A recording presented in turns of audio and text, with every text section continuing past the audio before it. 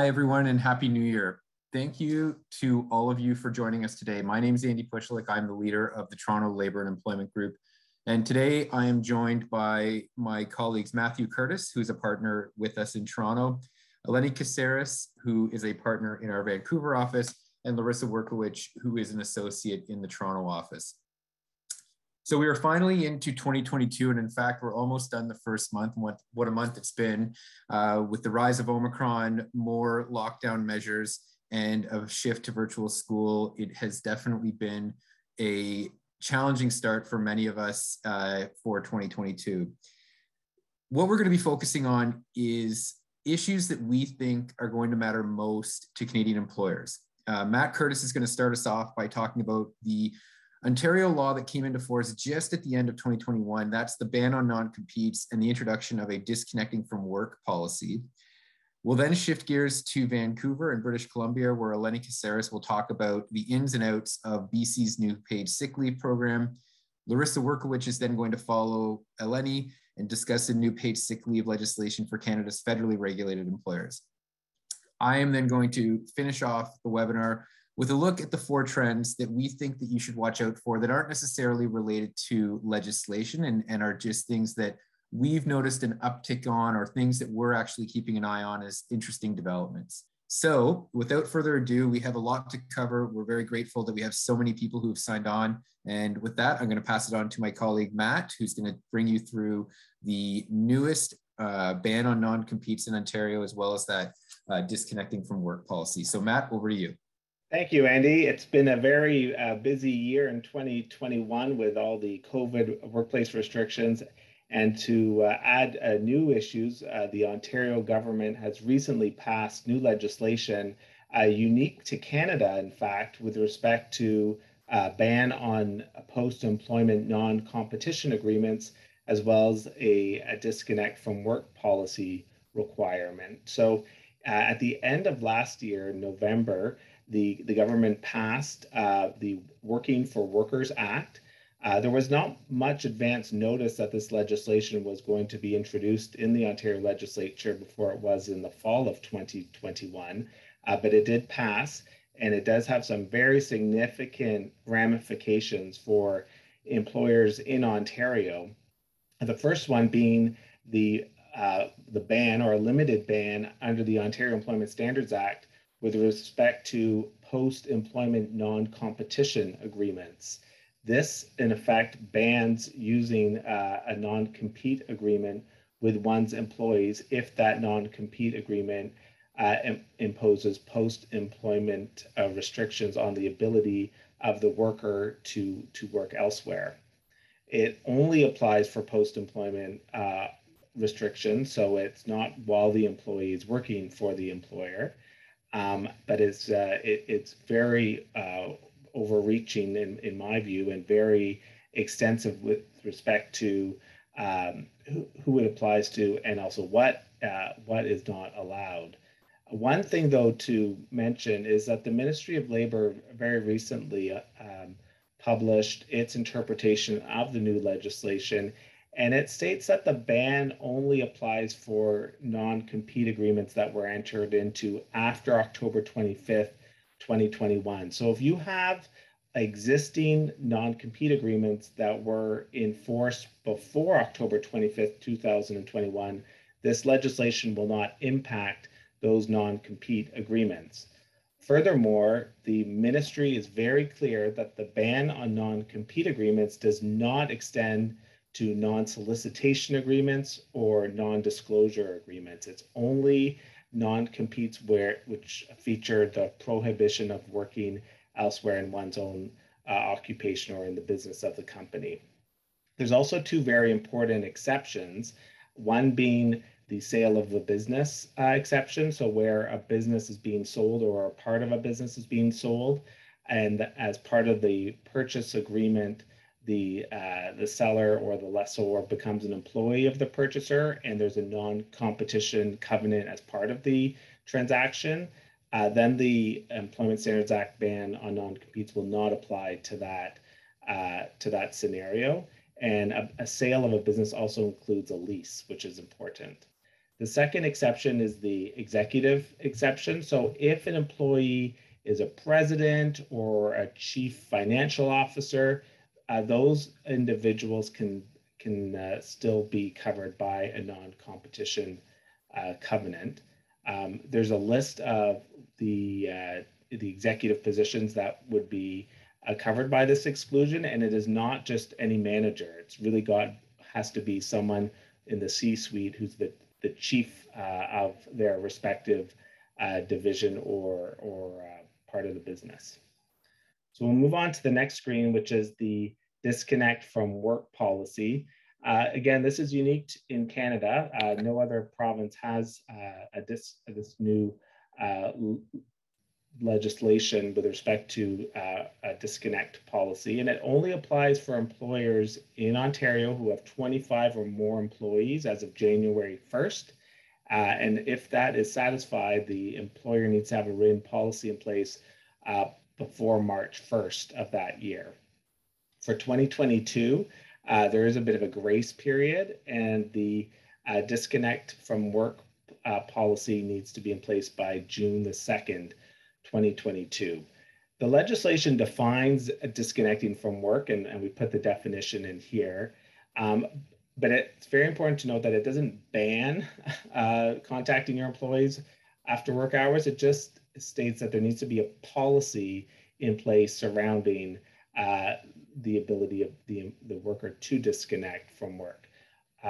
We strongly recommend that any overtime policies stay in place. This right to disconnect policy would work hand in hand and should work hand in hand with an overtime policy, but certainly keep your eye still on employees working overtime. Finally, the policy needs to be provided to existing employees 30 days after the preparation of the policy, and for new hires, it needs to be provided to them within 30 days as well. The legislation makes note that the policy may need to have prescribed information, but as of today, the government has not provided any detail or regulations for that matter on what are prescribed elements of the policy. So with that in mind, you'll be hearing more from us at Dentons with respect to a template policy that you may want to consider in the future. And certainly before June the 2nd, 2022, you've got a workforce of over 25 employees in Ontario, and what that template will look like. And so you'll be hearing more from us in 2022 about that. The next slide deals with some extensions. So there's been the extension of the Worker Income Protection Benefit Program. This effectively is paid sick leave, but only related to COVID-19 reasons. And it is limited to 3 days, and it's for up to $200 per day for an employee. There is the ability for eligible employers, and eligible employers are specifically listed in the legislation and the regulations with respect to who can get reimbursement from the Workplace Safety and Insurance Board with respect to this $200 per employee per day taken. But there is a mechanism in place to be reimbursed for the WIPB. Lastly, employers will need to provide eligible employees that have not exhausted their entitlements with 3 paid days of IDEL if they meet prescribed conditions. So that's been extended to July 31st, 2022. And the other extension is to the deemed infectious disease emergency leave. This IDEL has been in place since the pandemic began in 2020, and it keeps on getting extended. And it's job protected leave for non-unionized employees whose hours of work are reduced or eliminated as a result of the pandemic. It's effectively placing people who were on a temporary layoff in the non-unionized place and putting them on this deemed statutory job protected leave of absence. It also states clearly that an employee who's on IDEL has not been constructively dismissed under the statute. That's very important. It means that the employee is not eligible for statutory termination pay or statutory severance pay. But there is a live question in the Ontario courts as to whether being on IDEL means that the employee has been constructively dismissed under the common law. But under the legislation, an employee who is on IDEL cannot receive termination or severance pay entitlements. It also temporarily delays the time period for temporary layoff. So if one is on IDEL, it doesn't operate at the same time as the layoff. It will mean that as of July 30th, 2022, if the IDEL does not get extended and the employee is still on leave, it will mean that the layoff start date will begin as of July 30th, 2022. But I would caution employers to stay tuned in the days leading up to July 30th, 2022, and to see whether the government once again extends the IDEL as it has throughout 2021 and 2020. So with that, it concludes my presentation on the legislative updates. And now that I'll pass it on to my colleague, Eleni Casares, about the BC paid sick leave. Yes, hello everyone. BC now has 5 paid days of sick leave for all eligible employees. It's a big change in the province, and it's going to be a big change for employers to manage the issue of how they calculate sick days, how they marry the sick days with their other sick policies and their other leave policies. And I'm going to try to cover the basics for you today. So everyone who is eligible under employment standards, so not exempt employees, and of course, very few employees in BC are exempt from employment standards, usually professional occupations such as lawyers, doctors, engineers, etc. So everybody else, it doesn't matter if you're full-time, part-time, or casual, will be eligible for this paid leave. The days are structured under the Act to be paid in 1-day increments. And we'll get into some examples of how even if that person calls in sick for a day they were scheduled to work half a day, they would get a full day's pay, basically. The employer can request that reasonably sufficient proof that the employee is entitled to the leave.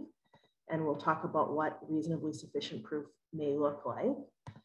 The leave does not carry over if not used. So when the employment year ticks over, there's a new 5 days and the old 5 days are gone if they haven't been used. This is a job protected leave, just like every other leave under the Employment Standards Act. So that means that you cannot discipline someone or terminate them or change a condition of employment during the leave or as a result of the leave without the consent of the employee. This legislation came into force as of Jan 1. And it replaced the previous 3 days of paid leave that employees in British Columbia were entitled to take for COVID-related reasons. But it does not replace the other leaves in our statute relating to absence from work for COVID-related reasons. So there's a series of unpaid leave provisions in the Employment Standards Act where if you're taking care of a relative or need time off to deal with COVID-related issues, you can have unpaid time off for those reasons. It also does not replace, and it continues to be a requirement in BC, that you give employees 3 hours of paid time off for vaccination leave. So that's kind of the lay of the land. If we can go to the next slide. So what is the employment year? So unfortunately, and this will cause a lot of anger within groups of people, within employers that are trying to organize this and process this and manage this. Unlike vacation provisions under the Act, which permit a common date for all of your employees, if you set it up that way, Sick leave, it hasn't been set up that way in the Act. Instead, you have each employee has their 5 days allotted to them based on their employment year, not the calendar year. So that is measured from the start of employment, even though employees can't take the sick leave until they've been working at least 90 days. So the practical impact of that is that in theory, in some calendar years, your employees could take up to 10 paid sick days. So I have an example here, and all of my examples are taken from the employment standards. They've been modified to some degree, but they are taken from the employment standards interpretation guidelines that are published on this matter. So as crazy as they look, this is what we know about BC sick leave at this time. So for example, if your employee was hired on April 1, 2021, they've worked more than 90 days as of Jan 1. So they get from Jan 1 to March 31st, 2022, in theory, they could take 5 paid sick days. And then as of April 1, 2022, they could take additional 5 paid sick days up until their anniversary date, basically, which means that if they take 5 days before their anniversary date, they could take 5 more days before the end of this year, and they will have taken 10 calendar days of sick leave in the year. Now, presumably, they're supporting their sick leave and it's all fine, but I think, unfortunately, there's a lot of misinformation out there. The Employment Standards website on their fact sheets talks about in a year, when the legislation talks about the employment year. So it is a very important distinction. And I think a lot of employers are primed to possibly make mistakes in this regard because of how the published information has been presented. So if we can go to the next slide. So how is this paid sick day calculated? It's calculated in a manner that we've seen before in the BC Employment Standards Act with respect to calculating statutory holiday pay.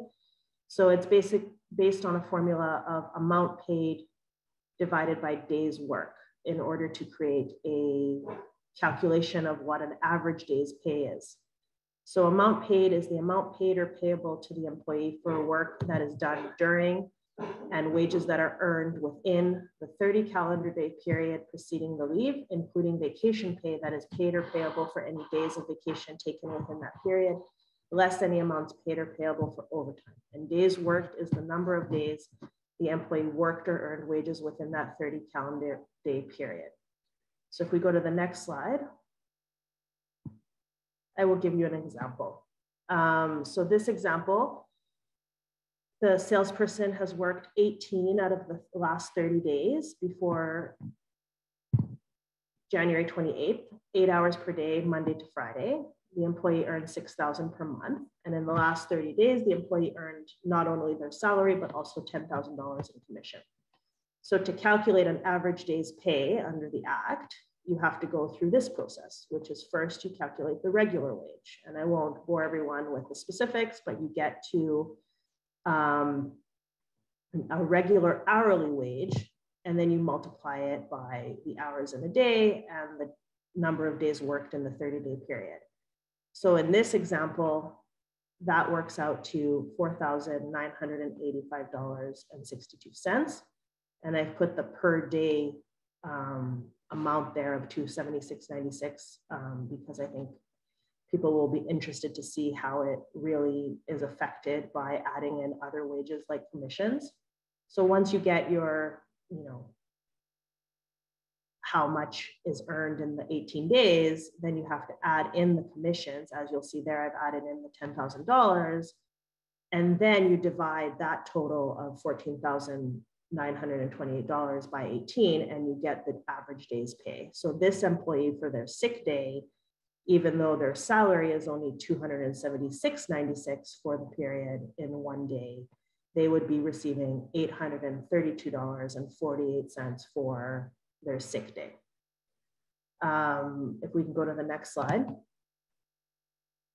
So before I talk about reasonable proof, I did see in the chat there's a question about casual employees, and this will be something that is going to cause a lot of possibly just rage and anger among employers when they might have to pay casual workers a full day's pay when they have worked very little in the month. So just to give you an example straight from the employment standards guidelines, you have an example that says a casual worker has been employed for many years, is scheduled to work 2 days in March. They don't earn any wages outside of March because they weren't called in January or February. On March 1st, they worked 1 8-hour shift. They call in sick for their 3-hour shift on March 2nd, but they're entitled to 8 hours of pay based on the average days pay formula according to the employment standards branch. So it is going to be a little bit tricky navigating these things until you get used to the fact that an average day's pay may not equate directly to the scheduled work that was lost by the employee calling in sick. So what is reasonable proof? If requested, the employee must, as soon as practical, and it's recognized that you might have an emergency where you go to the hospital, you can't necessarily provide a doctor's note in advance or schedule your sick leave. So it's as soon as practicable. And what is reasonable sufficient proof? You can take whatever you want as an employer, and the branch is recommending that employers just act reasonably. It might be, for example, you accept a receipt from a drugstore or pharmacy. If someone says, I came down with the flu, here's my antibiotics prescription proof. Mostly it's going to be a doctor's note, and that's fine. There's recommendations that you don't be unduly restricted. So for example, if someone were to call in with a migraine, oh, I have a migraine today, I can't come in, just give me a sick day. You might trust that employee and say, okay, that's fine, and not necessarily require them to provide a doctor's note. So verbal proof, credible verbal information is acceptable under the Act and is encouraged. They do give the example of, it may be that someone's developing a pattern of suspicious behavior, like I'm always sick on a Friday or a Monday to create extra long weekends. And there, the Employment Standards Branch recognizes that you might require an elevated form of proof, like a more specific doctor's note, to substantiate the sick time. So if we can go to the next slide. So what about statutory holidays? This is something that is also going to seem odd to many. They're separate entitlements. So under the statutory holiday provisions, you are entitled to an average day's pay when on the statutory holiday. So if you're not working on the statutory holiday, you are entitled to an average day's pay. If you are working on the statutory holiday, you are entitled to an average day's pay plus, usually time and a half for the hours actually worked. But if you're scheduled to work on a statutory holiday and you call in sick, then you would be entitled not only to the average day's pay for the statutory holiday, but also to an average day's pay as a sick day.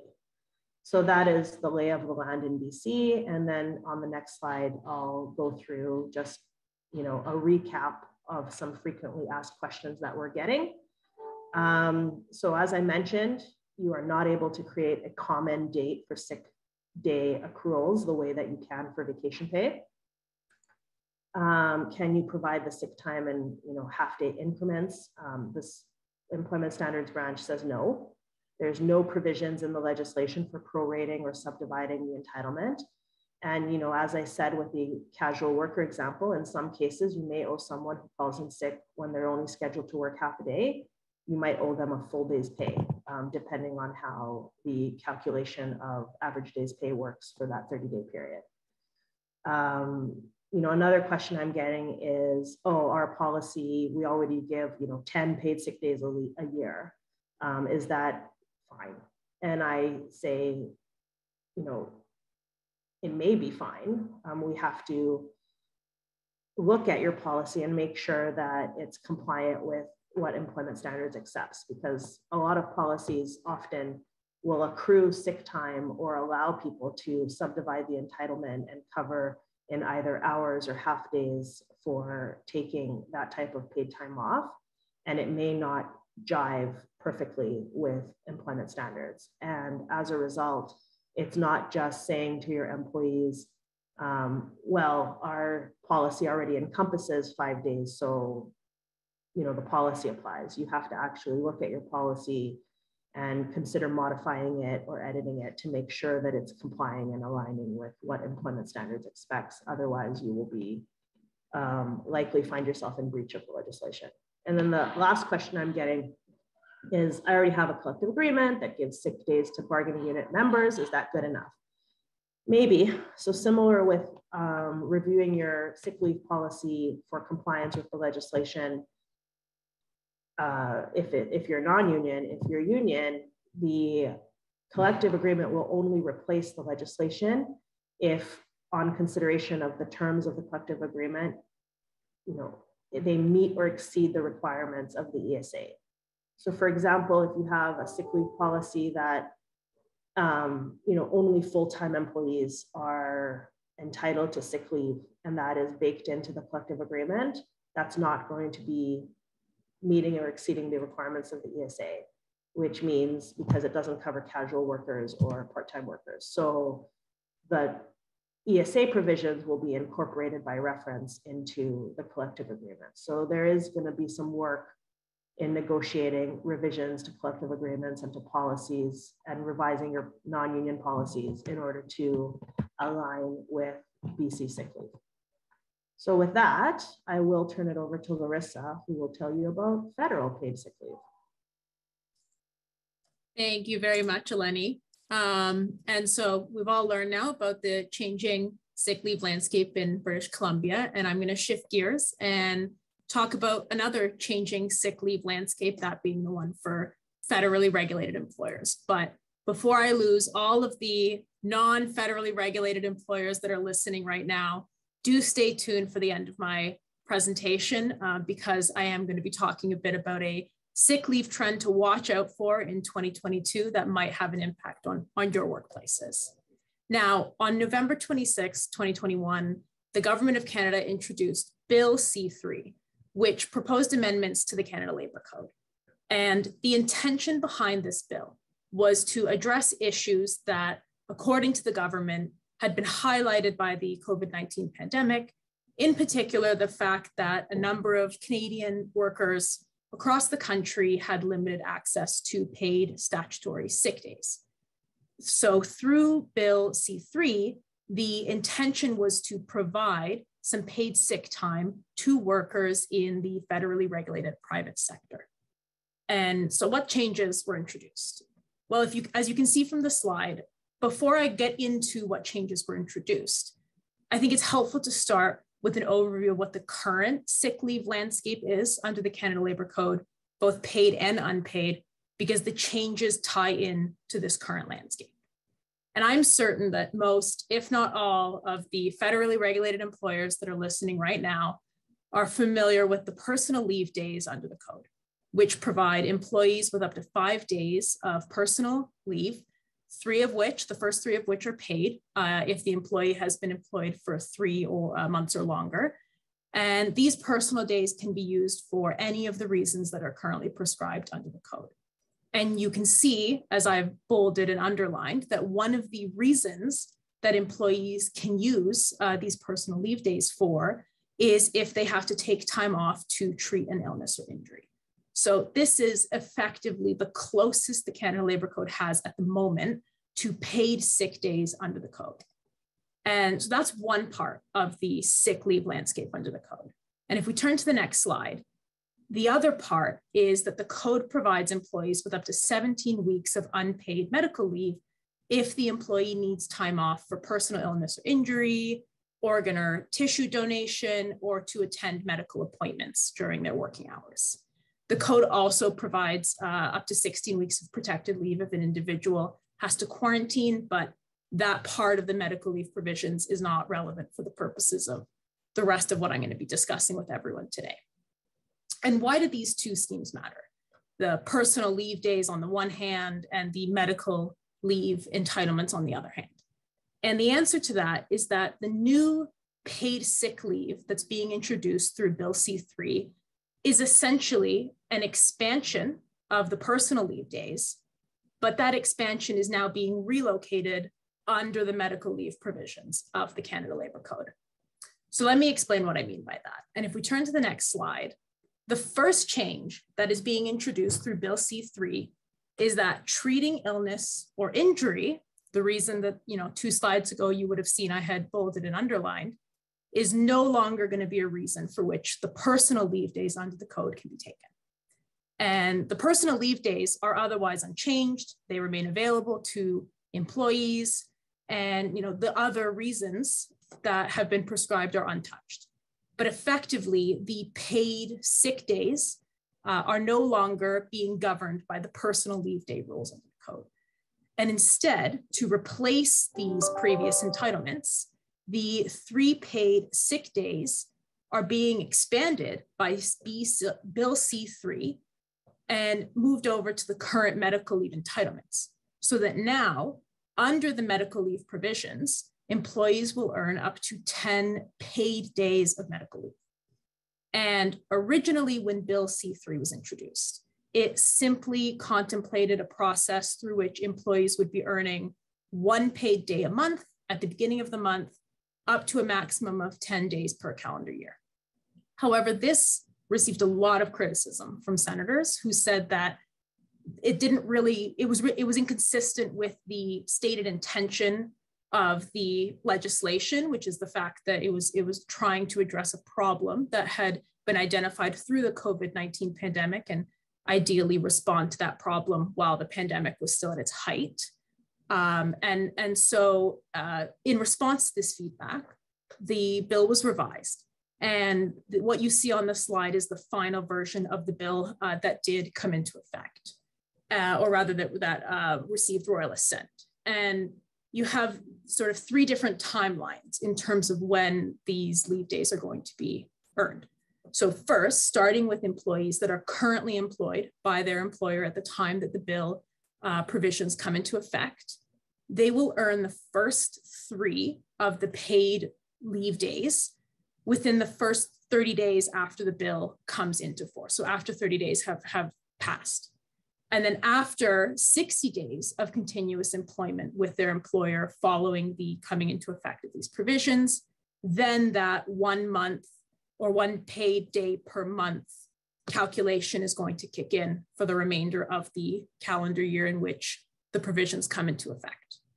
And a similar scheme is what's being introduced for any employees that are hired by the employer in the calendar year in which these changes do come into effect, which presumably is going to be 2022, with the first 3 paid medical leave days being earned 30 days after the employee starts work for their employer. And then after 60 days of continuous employment, that 1 day per month calculation is going to kick in. And then after the initial transition year of these changes is over, the paid medical leave days are going to be earned at the original rate that was contemplated, being a rate of 1 day per month earned at the beginning of the month, up to a maximum of 10 days per calendar year. If we turn to the next slide, a couple of other aspects of this paid medical leave entitlement that I wanted to note because they're important is, first, the unused paid leave days that exist or remain at the end of a calendar year, they will carry forward to the next year, to January 1st of that following year. And these carried over days are going to count towards the 10 days that an employee would be able to earn in that next calendar year. So what this means practically is that employees can only take a maximum of 10 paid days of medical leave per calendar year, regardless of how many days they may or may not have taken in the previous year. What this also means practically is that employees are going to be much more likely to use up the calendar days that they have earned in the calendar year because they know that those days are not going to carry forward and, if anything, would impact their potential entitlement under the next year. The second thing to note is that the paid days are compensated at the employee's regular rate of wages for their normal hours of work, which is the same language that we see for a number of other paid entitlements under the Canada Labour Code. And I expect we will see some amendments to regulations relating to exactly how that formula is going to play out.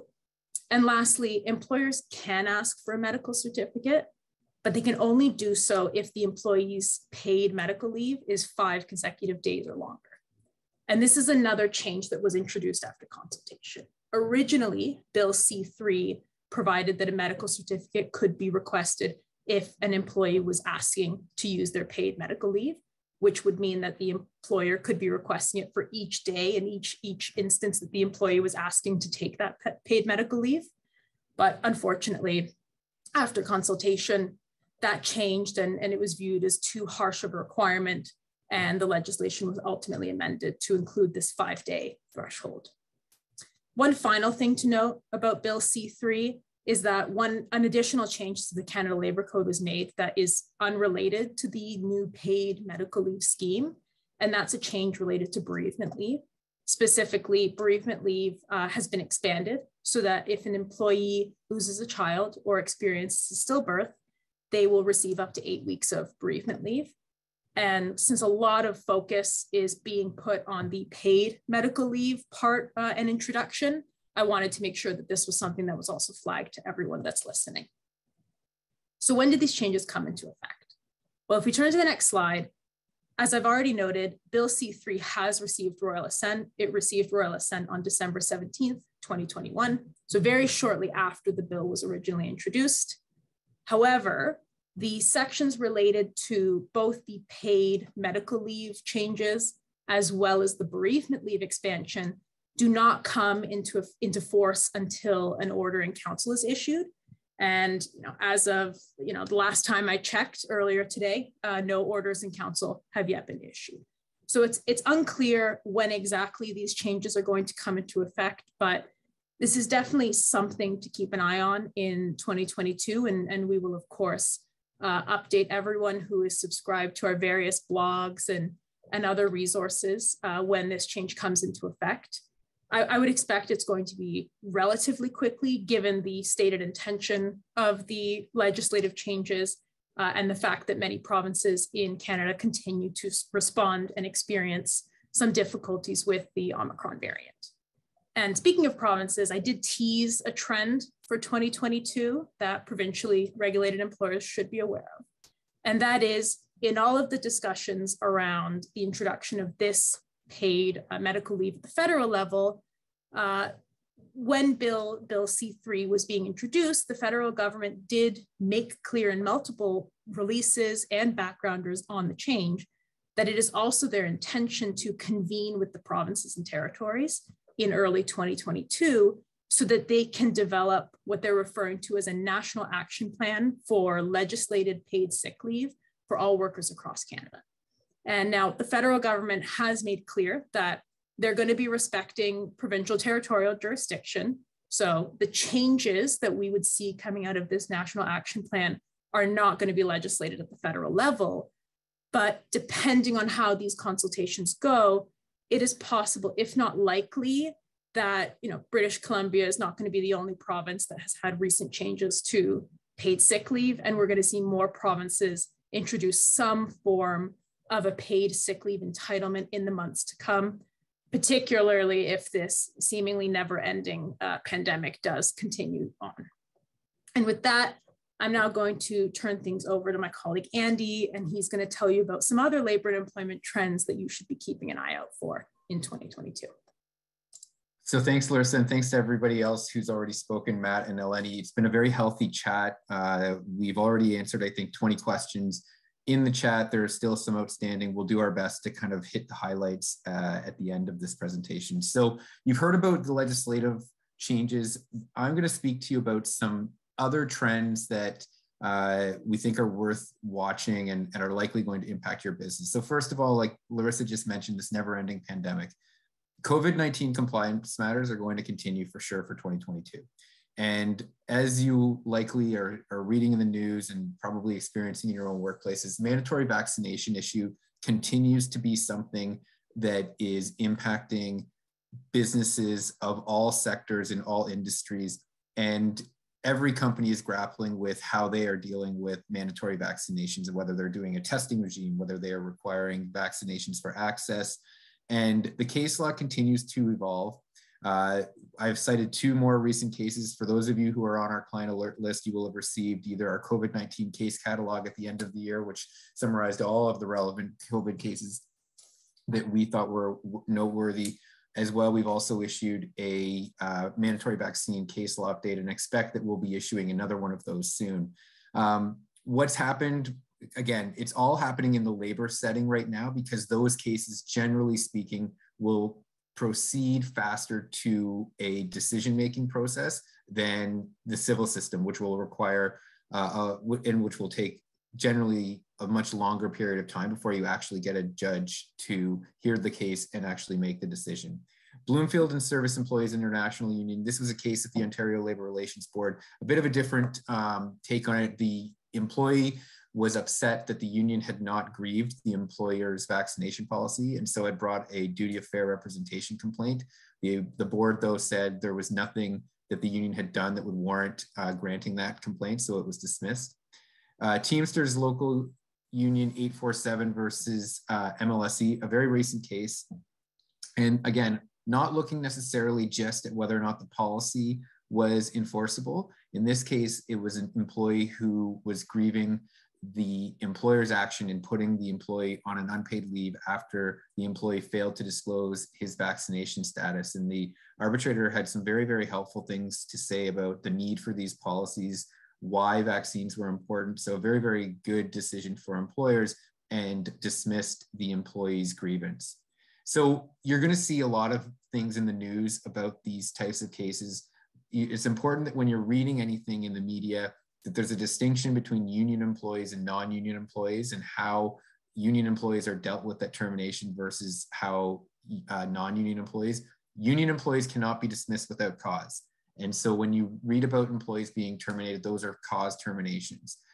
In the non-union setting, as you know, employers can terminate employees without cause. So when you read that a company may have dismissed a whole bunch of employees, it'll be important for you to consider, well, was it a union or a non-union employee? Was it with or without cause? And that's going to be the real question, is whether or not mandatory vaccine, breaches of mandatory vaccine policies would constitute cause termination. And I think that there remains a very good argument for employers on that basis. It'll always depend on the facts, but certainly the nature of the workplace, the ability of employees, if they're working close to one another, a vaccine policy and a breach of that vaccine policy may indeed warrant cause.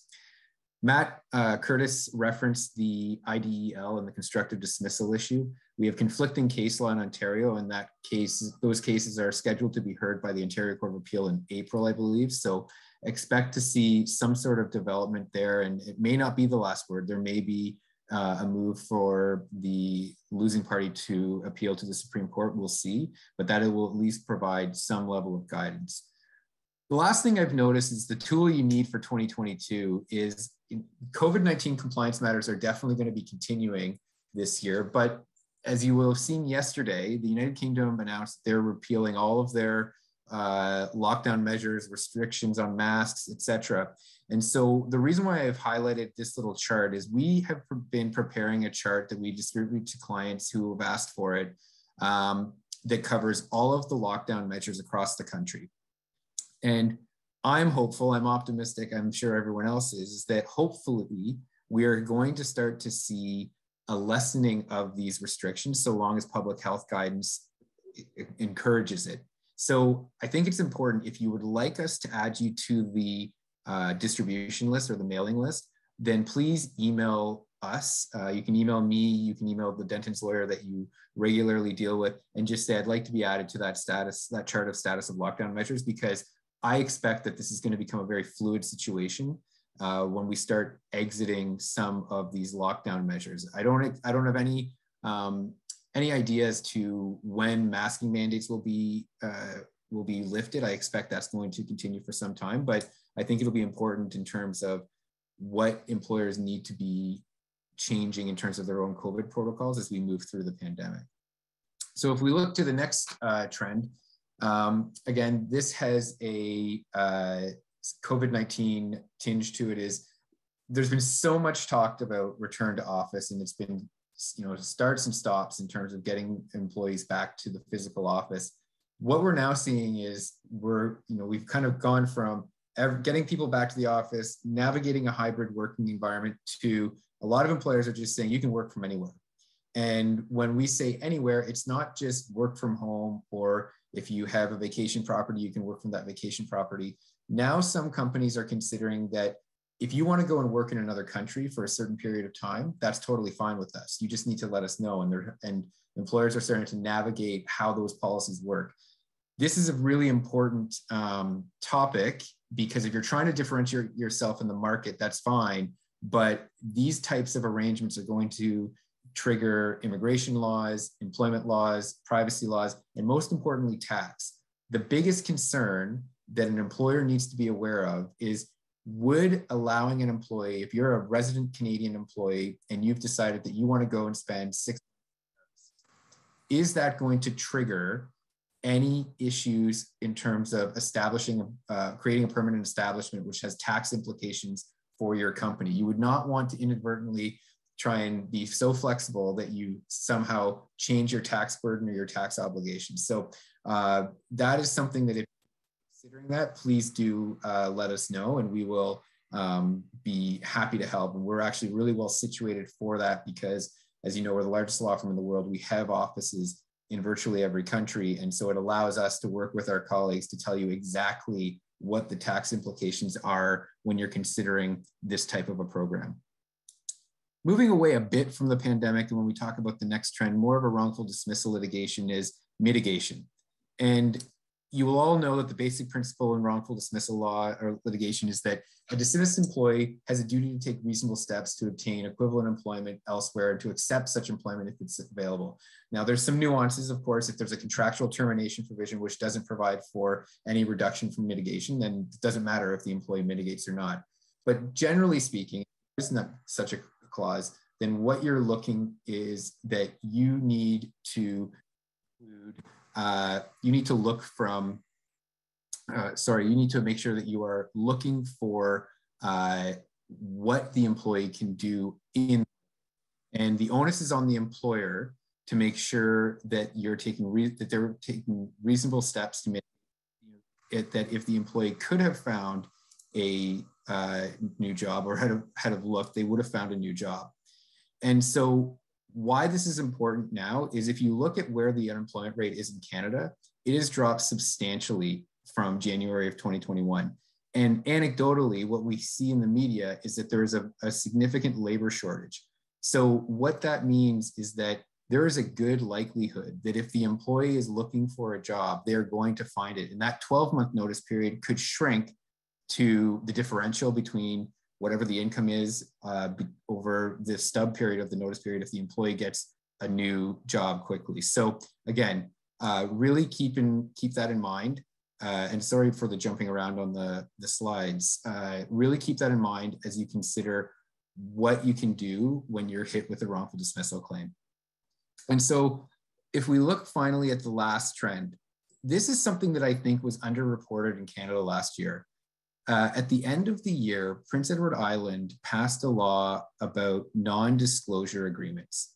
And what they said is that in the context of non-disclosure agreements from, in the context of harassment and sexual harassment complaints, they would not be permitted unless such an agreement was the expressed wish and preference of the relevant person concerned. Even then, even when there was a non-disclosure agreement, that there are some really important limitations on what that allows. So the relevant person has to be offered in writing independent legal advice. There can be no undue attempts to influence the person to enter into that non-disclosure agreement. It can't affect the health and safety of a third party or public interest. And then this is really important. The agreement has to be of a set and limited duration, and it also has to allow an opportunity for the relevant person, so the complainant, the person who's been the alleged victim of the harassment, to decide if to waive their own confidentiality in the future. So even if you have this non-disclosure agreement, it might not be forever. Now, the PEI government did include one limitation, which was that the new law would not prohibit any sort of non-disclosure obligation over the amount of any settlement payment if that was offered. So even though you're really just looking at a non-disclosure over the facts of the situation, not necessarily the money. So this is from Prince Edward Island. As someone's noted in the chat, talking about federally regulated employers, there's a lot of copycat legislation that happens across Canada. And so what that means is that, you know, just because this is started in Prince Edward Island doesn't mean it couldn't be coming to a province near you. And we already know that Manitoba is considering it. There's been some rumblings that BC is at least looking at it. And there was an article recently, as recent as this week, that said the Ontario government is aware of it, but not taking any steps just yet. So something to really watch, because that would be a pretty significant change in how employers approach some of these issues. And again, it could be something that gains traction, especially in an election year in certain provinces. So that's the trends that we had followed. I'll let all of my colleagues come back on, maybe look to see if we can pass a few more or answer a few more questions.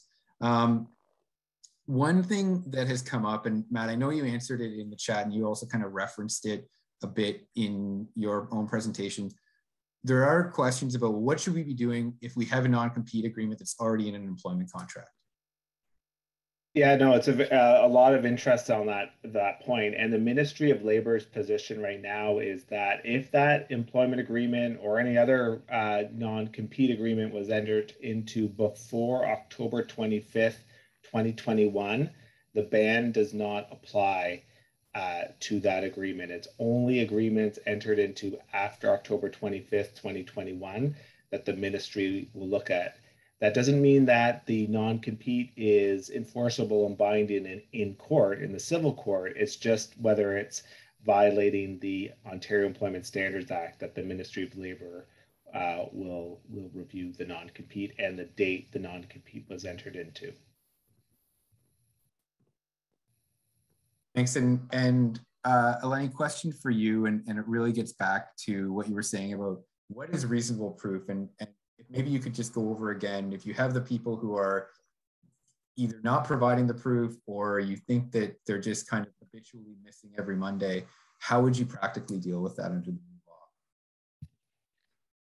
Yeah, I mean, employers have been struggling with the issue of employees taking off sick or not showing up for work or being late or absent for way before BC ever enacted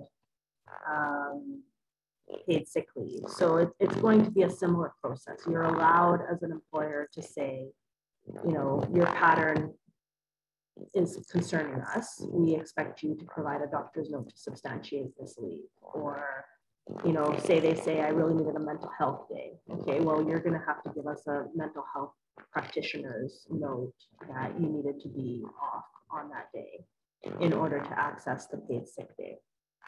Unfortunately, you're often escalating into a place of distrust if you're getting to the point where you don't believe that your employees were actually sick, but you can require proof. The interpretation guidelines are quite silly in saying, you know, show me like a prescription receipt. Well, what does that tell an employer about they needed the time off? But I think that if you approach it similar to how you approached it in the past with employees that are calling in sick without, you know, validating that, you can ask them to validate that, just like you used to do in the past. There was a question on the chat, which I did answer, about, well, can we withhold the sick pay while we're getting the information? And the legislation doesn't really provide for that. So if you were to do that, you would likely be offside other provisions in the Act, which require you to pay wages at regular intervals. So if the wage is arguably earned and then due as part of payroll, you do need to pay it out and deal with the ramifications of that later if you find out that the sick leave was, you know, dishonest. Great, thanks, Eleni. And Matt, I'll give you the last word because the disconnect from work policy seems to be something that employers are particularly concerned. And again, we will be having a template policy. We'll be offering that to clients for a fixed fee of $1,000. So if you're interested in that, just again, reach out to the Dentons lawyer that you regularly work with. And that's still, we're still waiting for some guidance from the government on regulations, but we will have that ready. But most importantly, Matt, there's some concern in the chat about how this policy is going to work with on-call workers or managers. Do you have any insight on that, recognizing that we don't have everything in front of us from a regulatory perspective? Yeah, it's a very good question. It's a very big concern as well, because the legislation does not exempt those employees from being subject to the policy on disconnect from work. But it also says that it doesn't say that they can't be reached outside of work hours either. So there's no ban on contacting managers or on-call staff outside of normal work hours, but the policy that would need to be in place would effectively put down the employer's expectations going forward, and also any required regulatory elements, which, as you just pointed out, have not been published as of today's date. So I think it's worthy to stay tuned closer to June 2nd, and also to keep an eye out for our template that we hope to publish in the near future. Great, well, thanks so much to our panelists, David and Justine, who are our technical support and making sure that everything runs as smoothly as possible in this virtual. And most importantly, thanks to all of you. Thanks to everyone who has tuned in. It was a record-setting amount of questions, and we have logged them, so we'll hopefully try and get to some more of them on our next webinar, which is Friday, February 25th. We'll be considering topics. We always like to make sure they're timely. If ever you have a suggestion, feel free to let us know, whether you just do it in the feedback that comes with the post-event email, because we want to make sure that we are providing information to you that's timely and that's relevant to your business. So thanks again to everyone. Let's hope that 2022 can only get better, and have a really great weekend, and stay safe and stay healthy. Bye-bye.